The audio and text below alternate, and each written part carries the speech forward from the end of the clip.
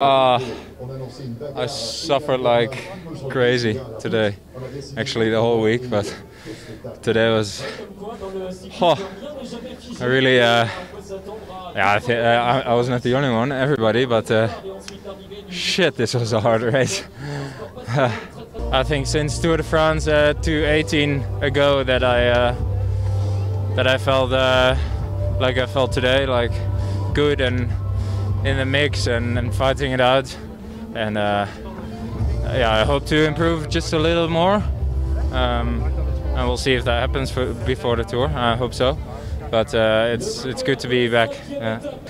We're gonna do some recons in the next few days. Obviously tomorrow we'll have a day off. It's been a really hard week, and then yeah, some recons and get ready for the tour. Pavel, this is just road rash. You're okay?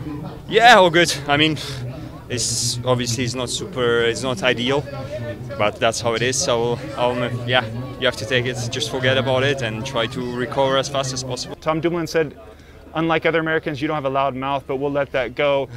What does this victory mean for you? I mean, it's a pretty big one after your Vuelta a España. What did that mean for you coming across the line there? Yeah, it's a nice confirmation, I guess, after the Vuelta win. You know, on one hand, it's nice winning from the break like the Vuelta, but yeah, on a stage like today, I really wanted to go head to head with also the best riders, and yeah, of course, I wasn't in the GC battle, so that gave me a bit more room, but.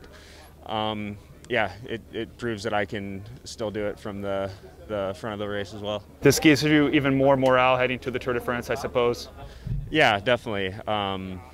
Yeah, it gives you a sense of calm as well. You know, from this point, I don't feel like I need to do a lot more. It's you know, it's better just to maintain what I have now, and yeah, just better to be relaxed going into the tour.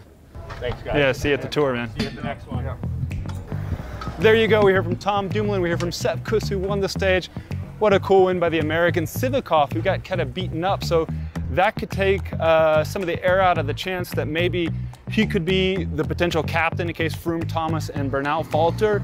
But what about Sepp? There you get the idea that if things go wrong with Roglic, if things go wrong with Dumoulin, if things go wrong with Kruijswijk, who may or may not race the tour, that Sepp would get the chance at least for a stage win. Bernal should be okay for the tour. It's going to be a cracker. I'm ready to get there. Beautiful from these the fresh alpine air. Got Mont Blanc right in the distance. We're going to be heading down to the coast in Nice. See you there.